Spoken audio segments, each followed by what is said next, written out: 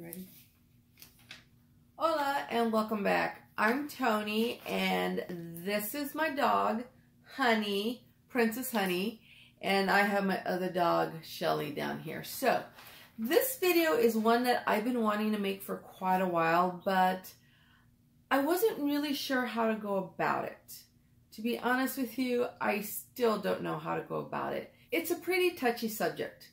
And there are so many ways to offend people with this subject. I know that back in the day, I kind of would have been offended by it. It's kind of a hard one. It really is, because it's about a subject that so many of us are just don't want to talk about it. And that subject is our weight. Plain and simple, it's our weight. And this video specifically are about the excuses that I gave myself to not confront my problem and not make myself lose the weight. We all have excuses. We all do. And our weight is that one subject that people, you got to be careful about it. We have to get to that point when we make that decision of, okay, you know what, I'm ready. I am ready to tackle this problem. I am ready to do something about it. You cannot force someone to do it, because then their heart's not in it and they'll just go back to the old habits, to the bad habits. And that's pretty much the overlying, I guess, message in this video is it's bad habits that have gotten us to this point. For the most part, growing up, I really didn't have a problem with weight. I was a very solid girl. I was very athletic. I loved to work out. I did all that stuff. And I didn't have a problem until I had my first child. I went from like 40 pounds to about 170 with my son. But I was still okay with the way I looked. I liked the way I looked. I was all right with it. I was good. But then when I had my daughter in my mid-30s, I had my son when I was 27. When I had my daughter in my mid-30s, I just ballooned after that. And I added more excuses to my problem. I remember when I hit 40, I tried losing weight because I told myself I don't want to go through my 40s fat. And I didn't lose the weight. Every year it just got worse and worse and worse. And it wasn't until it really affected my health that I finally started doing something about it. I was 47, just getting ready to turn 48 when I finally did something about the problem. I'm 49 now, so this can be done. You know, you shouldn't let age be an issue. But anyway, these are my excuses that I gave myself as to why I didn't lose the weight. I do want to say that when I started on this keto journey a year and a half ago at the beginning of 2017, what really got me was the fact that I had gotten to the point where my health had gotten so bad. I was having problems breathing. It was hard. It was horrible. And there was a point where I hit that I told myself, if I don't wake up in the morning, I will not be shocked. Well, I'll be dead, so of course I won't be shocked. But you know what I mean. Y'all know what I mean. And that was hard. You know, we always tell ourselves, you know what, I don't care. I don't care. We all die someday. But when you actually start to have problems and realize, oh my God, I could die, that really puts in a whole new perspective, and that pushed me to do it. So what I did was I started a blog, which I will put the link down below, and I basically had the year of accountability. I had hit that point where I had to take a long, hard look at myself, my habits, what was I doing to myself, because honestly, I did this to myself. I did this to myself. Nobody forces food down my throat. Okay, maybe when I was younger, maybe when we were all younger, we got told, eat everything on your plate, eat everything on your plate. And our family showed love by food and that sort of stuff. But you know, once I became an adult, I could have done things to change those habits, and I didn't. I just kept feeding into it. So, the year of accountability, took a long, hard look at myself and made myself face facts, and I started to change my life because I realized nothing was going to change unless I made those changes to better myself. I kept telling myself, you know what, it's genetics, it's just my body type, everyone in my family is overweight, or this does run in my family, it's just me. I was made this way. this was inevitable. It was going to happen, so I just went with it. I have a slow metabolism. How many times do we tell ourselves that? Okay. Maybe genetically we are meant to be this way. Maybe I am big boned. Maybe I do have a slow metabolism, but that doesn't mean that I shouldn't try to better my health and my body. And what I've learned in this journey is it's not so much about the weight, the number on the scale, and trying to get as small as I can.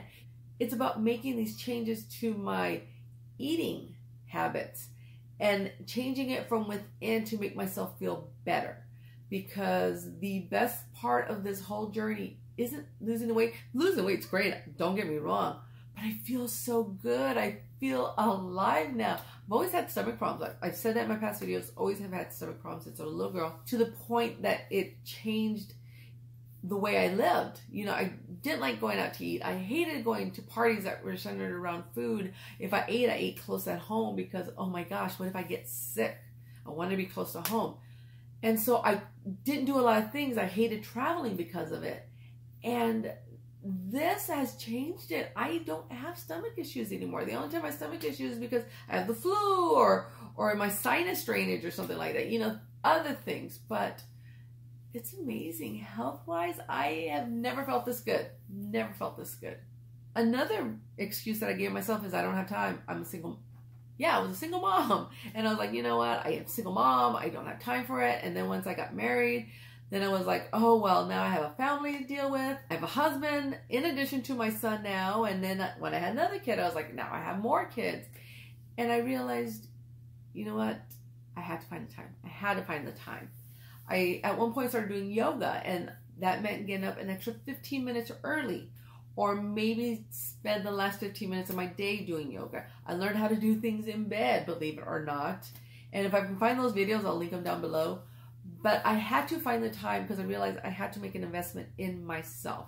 And maybe that meant I took 15 minutes off from watching a video, or 15 minutes not playing a game, or not watching a TV show. I had to invest myself, because what we need to realize is you are investing in yourself. Nobody's going to take care of you the way you take care of yourself. I tell people that all the time. So make the time and invest in yourself.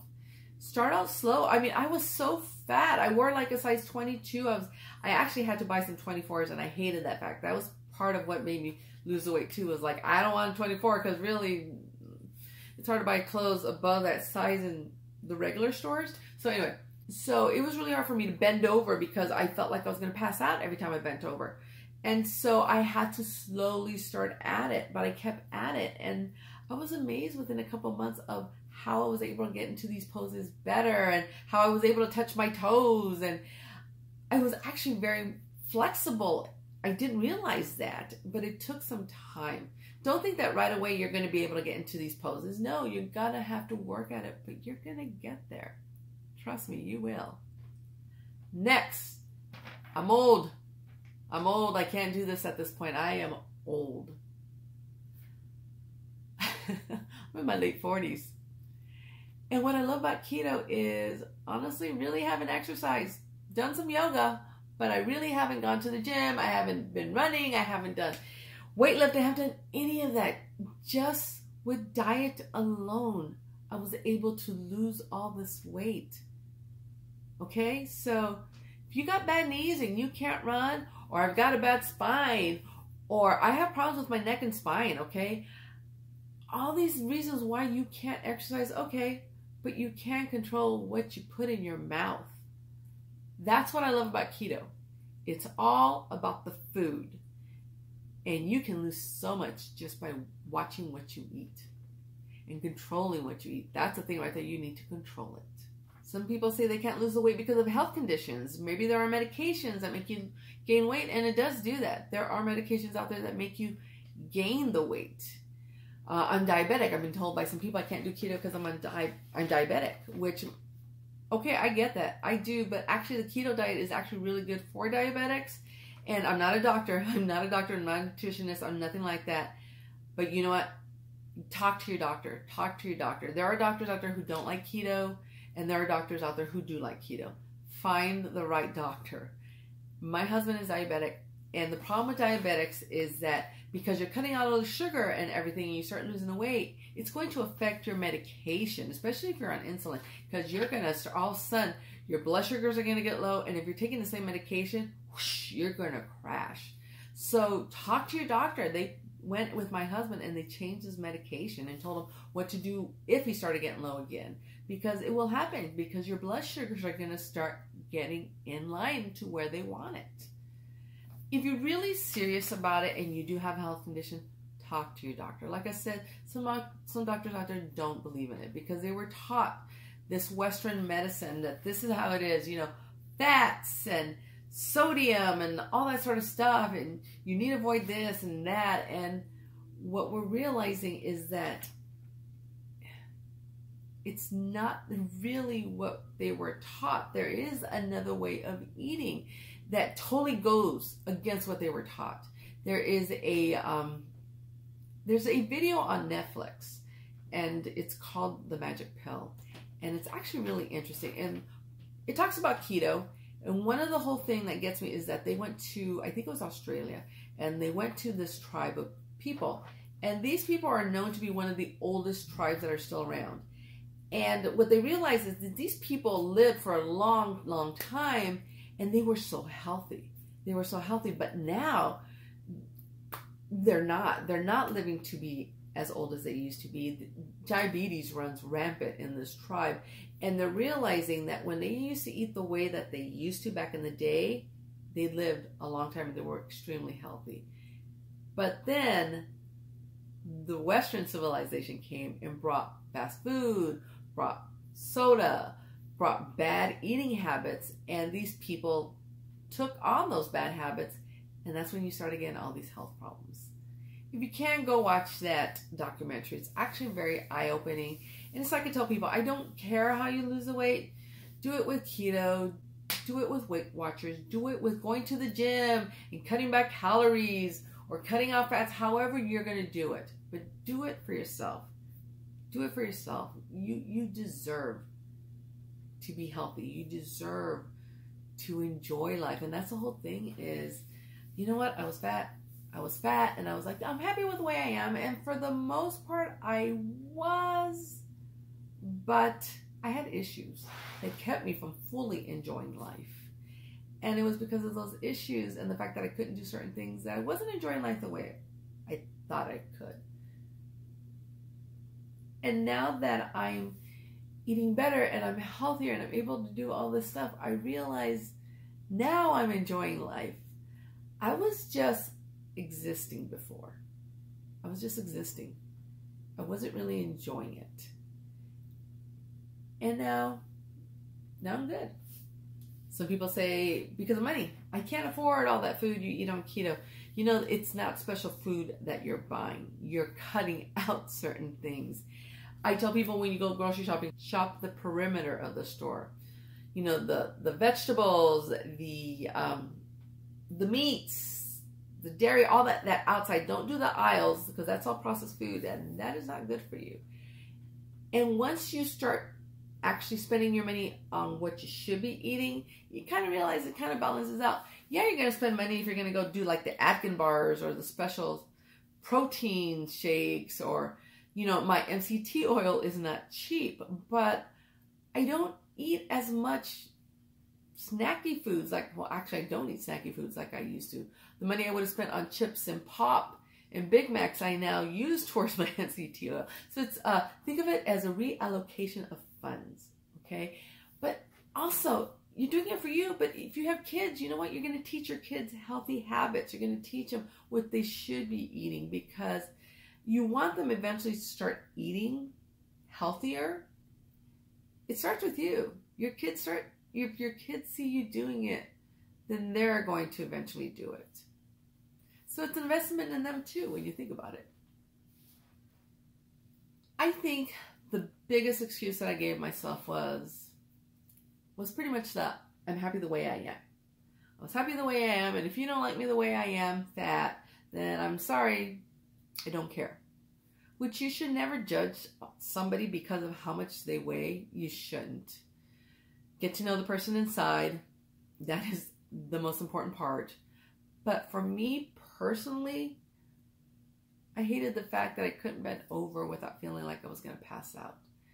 I couldn't put on my shoes the normal way. I kind of had to do that thing where I kind of had to bend and put my shoe on that way. I hated clothes shopping. Nothing fit right. And the thing was, I wasn't like your typical overweight woman who had big boobs. I had small boobs. I still have small boobs. So when you start buying plus size shirts, they're made for these big breasted women. So I had a hard time even then buying oversized clothes. I hated the fact that if I went to a carnival, I couldn't get on a ride with my kid because I weighed too much and I knew that bar was not going to fit over me. It was hard for me to walk. I did that really slow walk that overweight people do. And I didn't really realize it until a few months ago because I saw somebody and they were walking really slow. And I remember somebody said something once about me and how I was walking slow. And like it clicked with me and I went, oh my God. Now I walk a lot faster, you know, because I don't have all that weight weighing me down pretty much. Who wants to face the fact that they're overweight? Come on, we'll just eat some food and I'll feel better about it. And I think that's part of the thing is we put so much into food. As a culture, we built holidays around it. That's how we show love. You know, you go over somewhere and here, eat. I'm showing you my love by giving you this food that I made just for you. For celebrations, we have cakes and brownies and cookies. We build get-togethers over food, around food. It's so easy to just be comforted by the food. That was my big thing. You know, if I had a bad day, I would go and eat something that made me feel good. Cheesecake was awesome, by the way. If I had a really great day, I went and celebrated. Cheesecake was great for that too. If I was feeling sorry for myself, well, cheesecake. I had a lot of cheesecake.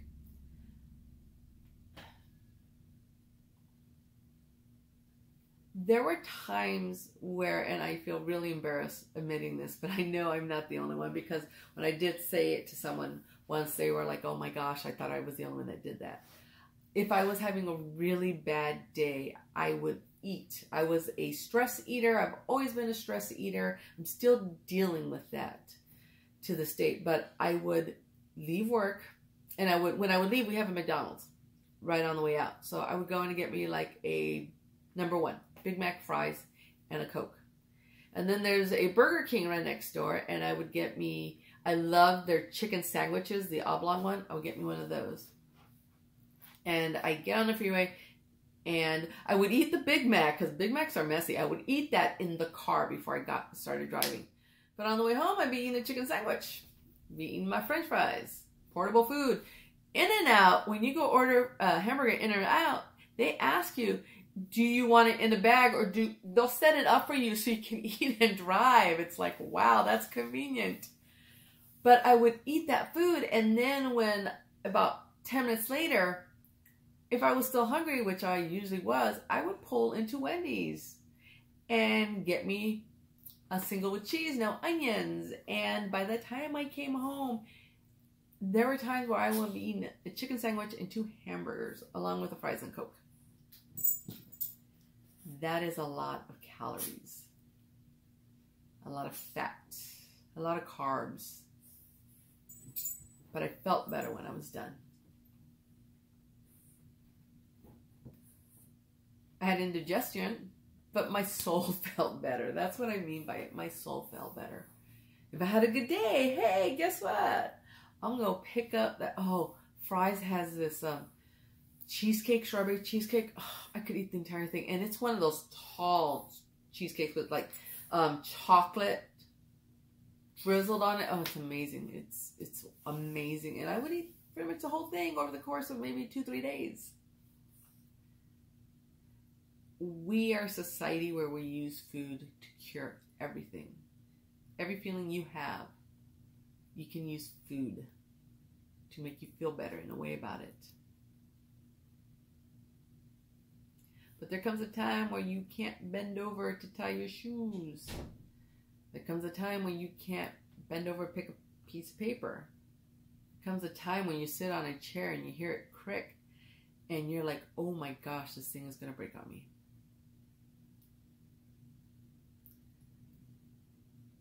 Fortunately for me, there came that time where I realized I can do something about it. I went to the doctor and I told him, Doc, I'm having problems breathing. I'm having problems making it through the day at work. I'm exhausted. I hear myself wheezing. And my doctor prescribed medication for me, and I looked at him and I went, you know, I kind of figured you would have told me that I had to lose the weight. And he told me, Toni, nobody wants to hear you need to lose the weight. Everybody wants medication. They want a pill. And I'm like, Doc, tell me I need to lose the weight. He told me that. I was like, okay. Like this light went off in my head and I realized, you know, I'm done with pills. I was taking all this medication. I was having problems doing a basic bodily function. Breathing was hard.